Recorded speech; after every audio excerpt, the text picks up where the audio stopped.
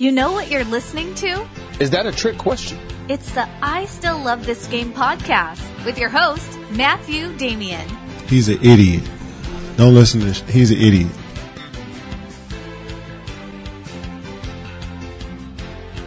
Hello and welcome back to the I Still Love This Game podcast. And before I get into the details of this episode, I'd just like to say what a great feeling it is to be back on the I Still Love This Game podcast. As you guys have noticed, the last few episodes have been Garbage Time. That is the name of the new extra show, and I've been putting that up on the podcast because I've been including some NBA topics as well.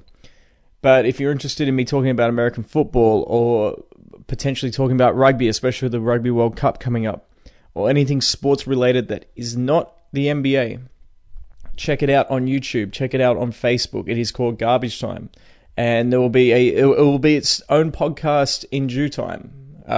Once I get an intro for it, but the time is here, and we're up to episode 100. But this is something I'm proud of, and because I'm proud of it, I wanted to do it right. And I had a few options running around my head as to what to do for this episode. The first option was just to bring on an ex-NBA player. Been in touch with quite a few of them. I often bounce ideas off them, try to get some knowledge of the game a little bit deeper than what we see off TV or at the games if we're there. And I thought that would be cool, you know, get an ex-NBA player on, talk about their career, talk about what they see in the game or whatever. But then I thought there was an opportunity for me to actually open up to you guys a little bit more, because I often get questions. They're not as prevalent as LeBron James versus Jordan or the other ones, but pretty much every week I'll get 2 or 3 emails or messages asking me questions about my personal life. And I guess there's a curiosity factor there, you know, me being an Aussie, moving over to the United States, as I've told you guys on previous episodes. So I guess there's a little bit of curiosity there as to what my background is. So I thought maybe I'd get prior guests onto the show. The Matt Hanleys, the Ernest Christians. Ernest Christian hasn't been on my show yet. I've been on his quite a few times, and that's going to be a hell of an episode when he comes on. He was actually the first guy I ever interviewed back on the Outside the Hype days, but we'll leave that for another day.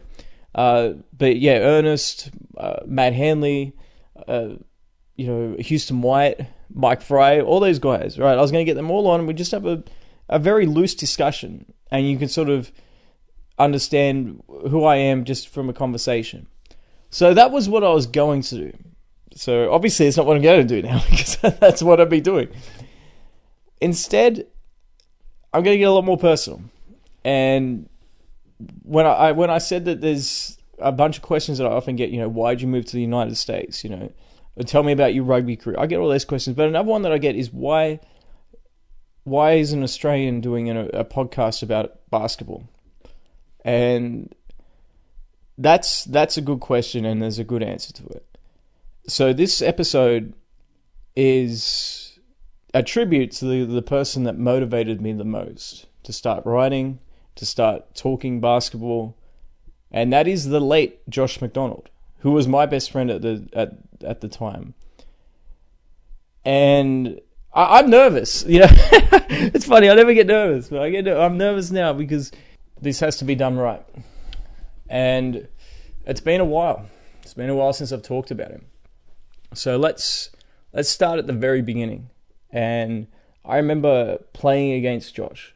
Josh was, you know, I would play basketball.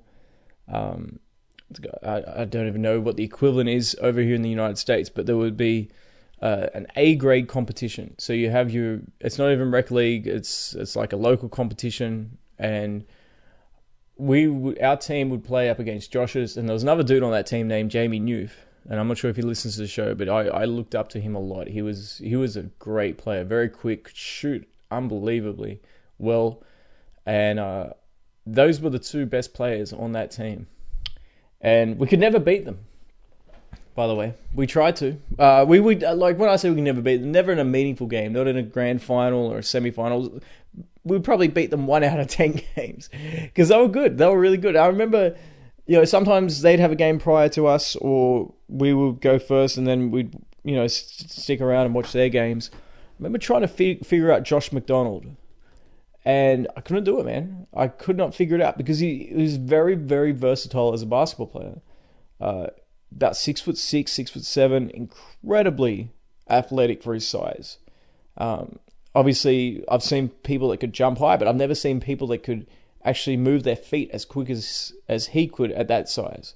He had a post game, and for some of the younger audience now, the post game is actually when you have your back to the basket. Look, I'm kidding. Of course, you know what a post game is. I'm just being a smart ass. But Josh was a guy that I looked up to in terms of competition, and I never told him at that point because he was my competition. So I tried to figure him out a little bit, try to understand. But there were certain people you just couldn't figure out because they always had a counter. And you force them left, and they go left. You force them right, they go right. You play a foot off, and then you try to meet them at a point of where you feel that they're most comfortable. So you take them a little bit further out from that. Here's a step back jumper on you. All right, you start to pressure, start to really crowd him. So to make a catch difficult, the dude just goes straight into the post. He knew exactly what he was doing at all times, and I was impressed by that. I was really impressed with that. And then I remember I had a bit of a falling out with the team that I was playing on. I'm not going to get into that. Believe me, they don't deserve any time of my day, let alone on this podcast. And Jamie reached out to me and asked if I would like to play alongside him. And I thought, great, that'd be awesome.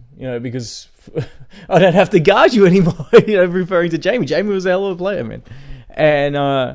And of course, the kicker and all that, it was I get to be on Josh's team. Now, prior to that, I got along with Josh. I remember talking to him as we were about to leave and he was coming in. I just randomly started talking to him. Very, very friendly guy. He's a class act all the way, man. And we didn't speak a whole lot until we became teammates. And I remember going in to get some shots up before a game, and here he was pulling in as well. And I was like, hey, what are you doing here? And he goes, I'm getting some shots up. I'm like, great, let's be shooting partners. So, obviously we rebound for each other. We count up how many makes and misses for the other guy and all that good stuff. And from that point is when we really started to connect. And he was a huge Dwayne Wade fan, an unbelievably big Dwayne Wade fan. And with that, he was also a Miami Heat fan. Now, me and him were really starting to learn the NBA at the same time. And I got Bill Simmons' book because people have told me, get his book.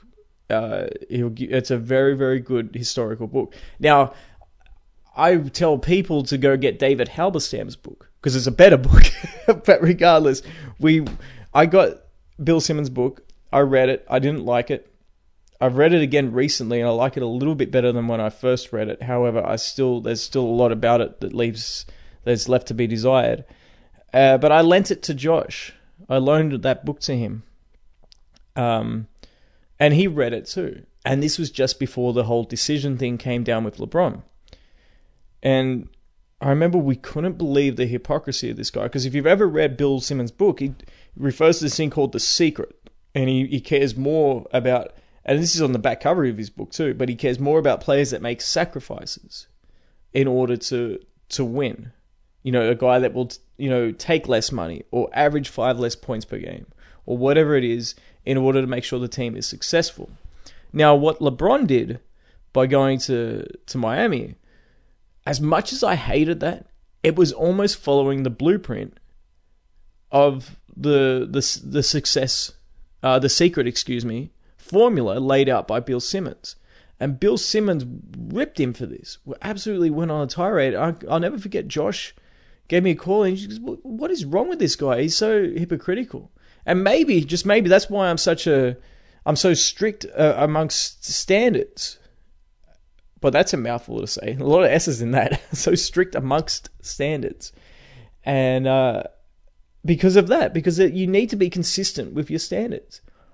If Jordan, like for example, if Jordan got up and said that he's the GOAT after me ripping LeBron for it, I'm not going to say, well, Jordan's allowed to say it. because I've just ripped LeBron for doing that. I would have to rip Jordan for that. That's my point. And the inconsistencies with Bill Simmons. And look, I hated that book a long time before LeBron went to Miami. And the reason I hated it, he was too much of a fanboy. And Josh liked the book until the whole LeBron thing. So we had great conversations about it. And we're like, dude, to hell with him. Let's make our own top 50. Because the book, I'm not sure if you've never read it before, there's some overview of history. There's a chapter dedicated to Russell versus Chamberlain. There's a chapter about the greatest teams of all time. But the majority of the book is ranking the top players of all time. And I'm not sure exactly where it starts. It's more than 50. It may be 75. Don't quote me on it. But around this time, we started really playing together. And our team was going very well. This is the best team I've ever been on, by far and away. Because it wasn't just Josh and Jamie. There was another guy on that team named Steven Singh. And I've never seen a catch-and-shoot guy with a quicker release. He's more consistent. Like, obviously, I've seen better in the NBA or whatever. I've never played with a guy as good as that. I used to love this dude would just run baseline to baseline. If I was running point, dude, I was always confident that if I just got him the ball on his chest, unless if the guy is within a couple of inches of him, he's going to get that shot up. And he was deadly, man. I don't know what he's up to these days, but Steve, if you're listening to the show, I hope you're doing well.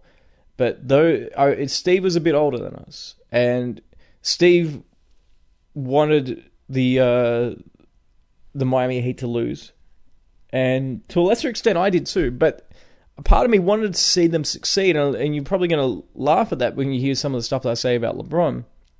But it's because, I'd be happy for Josh. I'd be very, very happy for Josh if that happened, because I had nothing but respect for Josh. And when they lost to Dallas, Josh couldn't believe it. He was as stunned as anything. I had a mate when I was younger too who was a huge Lakers fan. And after the Lakers in 2004 beat Minnesota, he was saying, well, I may as well get my Lakers DVD now, the championship DVD now, I may as well order it. But they still had to go for Detroit. And then they got their asses kicked by Detroit. And he had the same look of shock on his face.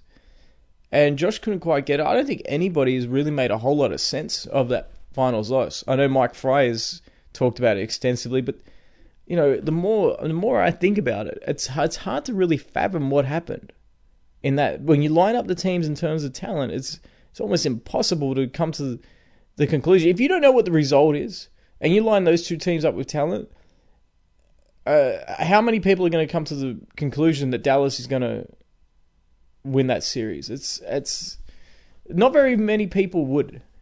They really wouldn't. And it was around this time that a little bit after that, I got a text message, and I got a new phone. So yeah, we know the whole joke now. New phone, who dis? But it was like that. I got a new phone, and I got a text message from a number that I didn't recognize, but I didn't realize it was Josh, and it was him telling me that he had a brain tumor. And I thought it was a joke because, I hung around with some dickheads, some real idiots when I was growing up. And that would play these stupid pranks on people. So I thought it was these cocksuckers, right? It wasn't. It was Josh. And I remember, first of all, trying to call the number, and there was no answer, obviously. And I let it go for a couple of days, and then I found out through Matt Crow, who I've referenced a few times on this show, that it was Josh that had a brain tumor. And I didn't know what to do. I really didn't. So first of all, I asked Matt, do you know the room number? And Matt gave me the room number. He told me when to go. And I went around there, and Josh was in good spirits. He had just had some. I don't know if he had tests done yet or not, but I remember going around there, and we talked for like 4 hours, and that's without exaggeration. If anything, that's underestimating it. It could have been longer. And I'll never forget walking out of them. And I remember thinking, he's not going to beat this. Sometimes people say that, oh, you're going to win this or whatever. I just felt him, like there was like this voice in my head. It wasn't me actively working it out or anything like that. It was just a voice inside my head saying, he's not going to win this. And, then the NBA lockout hit, right? And this is important, right? And the NBA lockout hit. And originally Michael Jordan was meant to come down to Australia for the, I think it's the Ryder Cup. It's where you've got the international team versus the US team. And Jordan was going to be the caddy or the coach or something. But because of the lockout, he decided to stay because he felt like he should stay and help resolve that because he's an owner, right? So Dwayne Wade came down to Australia. And it was such a good thrill to find out that Josh was going to be able to meet Dwayne. Because as I said before, huge Miami Heat fan. Even bigger Dwayne Wade fan. And he met him, he had his photograph taken with Josh. It was good. I think that, between me and you guys, I think that really lifted his spirits. And the power of the human spirit in situations like that cannot be underestimated. If you've got nothing to go on for, if you've got no reason, people can go a lot quicker than they probably should. And I think that really, really lifted him. And I should mention that the brain tumor, why people were getting so worried about it, it was right at the back of his head. And they couldn't operate on it. Because if they removed it, there was a good chance that he'd become paraplegic. He'd be in a wheelchair for the rest of his life. And he wouldn't be able to use his arms or his legs. And he did not want that. I had spoken to him. He did not want that. And yeah, so the lockout happened. Sorry. I was just thinking about it. Man, life is fragile, isn't it? But, and we take it for granted, but it's very, very, very fragile. But then, so getting back on this story though, the lockout ended, and I remember talking to Josh a few times. I said, look, because we didn't always want to talk about the tumor. A lot of times we talk about video games, we talk about movies, and we talk obviously about basketball. And I remember telling him that, because he was still, it seemed like he was more bummed out about the Miami Heat losing than what was going on with him health-wise. Obviously that wasn't the case, but Josh was, somebody that had the ability to deflect a lot, especially from people being concerned about his own health, and then obviously so we could deflect so people wouldn't harp on that and didn't talk about sports, myself included. And I said to him, look, Jordan lost against the Pistons, and that toughened him up, and then he went on a rampage. We may see this from LeBron now. And lo and behold, they went on and won the title that year, but not without their tribulations. And I remember after Game 6 against Boston, I remember talking to Josh, and I stand by this. People say that I'm a big LeBron hater, but I swear to God, after I watched that game, I was on the phone to Josh, and we were talking for about an hour, and I said to him, that no one has had more pressure than in one single game than what LeBron had on him in that Game 6 against Boston. Because if he loses that game, there's no coming back from that. The Miami Heat super team would have been considered an absolute failure at that point. He was in Boston, a place where really he hadn't won before. I mean, I know they had won the season prior to, but that was with Rondo being injured. All the pressure was against him, especially after the Game 5 when Pierce hit that three on right in LeBron's face. And I said to him, dude, what he overcame there was special. And from Jordan to Wilt to Magic to Shaq to all those players, Kobe, nobody has had more external pressure on them than LeBron at this stage, because he had never won a title. And had he not won in those circumstances, boy, it's hard to recover from that. And of course, they would go on and win the championship against Oklahoma. Josh was starting to get better at this time too, believe it or not, physically. He was in remission, and he was going to the gym. He was back playing basketball, and it was great. I was able to play with him again. It was amazing. You know, I played rugby in front of thousands and thousands of people. My favorite memory from an athletic standpoint, though, was a pickup game that should have never happened. It should have never happened. Josh and I went up to the courts to shoot around, and I just had swish pants on. I was not expecting a hard workout at all. No. Josh is always prepared though. He had his shorts and all his gear on. I just had swish pants and a t-shirt and basketball shoes on, and we're going through the motions and, you know, doing the beat the player and all those fun shooting drills. And Mahesh, who actually plays professional basketball over in India now. Isn't it incredible how much the game has grown now when you think about that? He was at the courts, and Mahesh's mate Danny was there too. And Josh was like, "Dude, let's play him. Let's play him 2-on-2." So I'm like, "Sure, let's do it. Let's absolutely do it." Even though I had freaking swish pants, and you've got no idea how heavy swish pants can be after you've worked up a sweat. Because on the outside, it's polyester. On the inside, it's freaking cotton. So they're heavy. They're heavy as anything. And you work up this massive sweat because the outside, as I said, polyester. So the things don't breathe. So all that lower body heat turns into sweat. And I laugh at that, man. I would give anything to go back on that day. I really would. Because Josh was on fire, making every shot. And it got to the point where they were... In a game of 2-on-2, they were doubling him. So I had a very easy life in that game. I was just knocking down jumpers or just cutting and getting layups. It was very, very easy.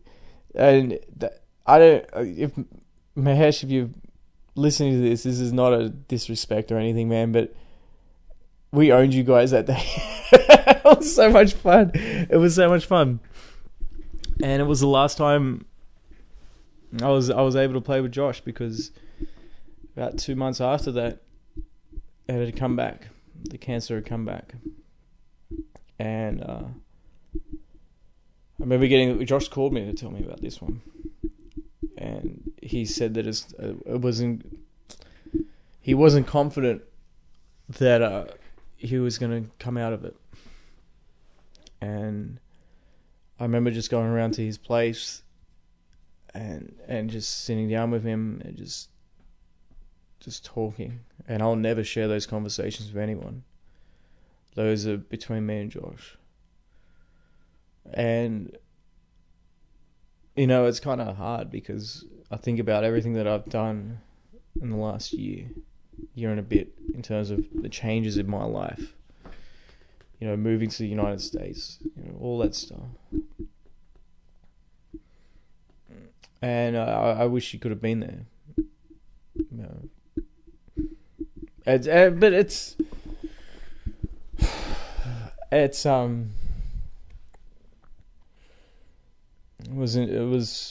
was an interesting time. But when he was sick, I saw this guy that was, as I said, 6'6", athletic, could dunk with either hand, could move really quickly, very strong. I've worked out with him before. And yeah, we'll leave it at that point in terms of that. But obviously he declined physically. His mind was still sharp. But I remember just watching movies with him and just talking to him, just spending time with him. And it was one of the hardest things, and I've had to bury family members and things like that. Nothing was as hard as when Josh was going through that. And then, of course, it transitioned into the hospital. And he knew he wasn't coming out. And he still, on the exterior, he tried to have everyone believe that there was a hope. And then there was about a week and a half, because he went to the hospital for some tests. And he came back out of those tests. And there was, when I say a week and a half, that's probably not accurate. It was probably a little bit longer. And I hadn't heard from him, and I was messaging him. I was like, dude, is everything okay? Just let me know. It was weird. It was probably similar to like if a parent had, their child had run away. I was like, just, if you don't feel like talking, I understand, but just even prank my phone or something like that. Just, I'm concerned because I didn't know if anything had happened, and I just hadn't been told. Your mind starts to play tricks on you and stuff like that into circumstances like that. And then I got a message from his mother. His mother responded, and she said he's at Royal North Shore Hospital. And it doesn't look good. So the very next day, I went to visit him. And I came when they were washing him, like the nurses were washing him, because he didn't have the capacity to do so. And so I was waiting outside, and the nurse said, "Oh, you can go in now." And I went in. I can only imagine the pain that he was in at that point. And I went in, and his eyes were closed. He was still alive. I could hear him breathing. His eyes were closed. I said, "Hey, Josh, it's Matt." And I've never seen anybody open their eyes quicker. It was only one eye, though, because one of the other eyes was closed. He couldn't open the other one. And that shook me up pretty hard. I couldn't tell you what I said to him for those 20 or 30 minutes. And God only knows how I didn't cry. Because I broke my heart. It really did break my heart to see him go through that. Nobody deserved that. And I was just talking to him, man. I as I said, I wouldn't be able to tell you even what was. I do remember saying to him, "Look, you're a warrior. You'll get through this. You've gotten through it this far. You will get through this." I think it's safe to say he didn't believe me. It's weird that I laugh at that. Was that saying, you either laugh or you cry? I much prefer to laugh. And when he continued to get worse, to the point where he couldn't keep his other eye open. He was essentially, the way he would communicate was by pouting his lips. So we had to sort of spell out words for him. Think to if you've ever seen Breaking Bad and Hector, and when people try to communicate with him, they have like the wheel or the arrow that goes across. So obviously we couldn't use that because he couldn't use his eyes. So we actually had to say, is it A to K or A to J or K to Z? And if it was A to K, he'd pout his lips. If not, it's the other one. And then we go through the letters and we try to spell out the words. And it just got worse and worse and worse, as you can imagine. And man, it was rough. It was really rough. And it got to the point where it was January the 2nd, just a couple of days after New Year's Eve. And I believe this was 2013. And told the family I'd be around. I was at the hospital pretty much every day. And I went around there, and they said he had a real rough night.